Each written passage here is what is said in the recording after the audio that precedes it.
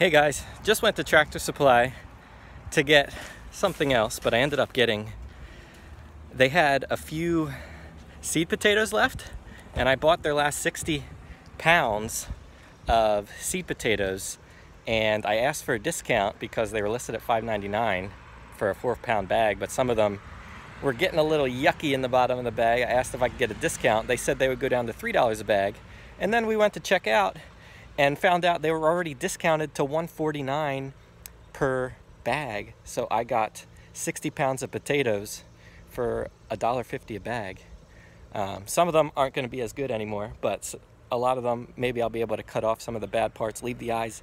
So pro tip, if you want to get one more potato planting in the ground, go to your local Tractor Supply and see if you can get yourself a deal on any seed potatoes they have left.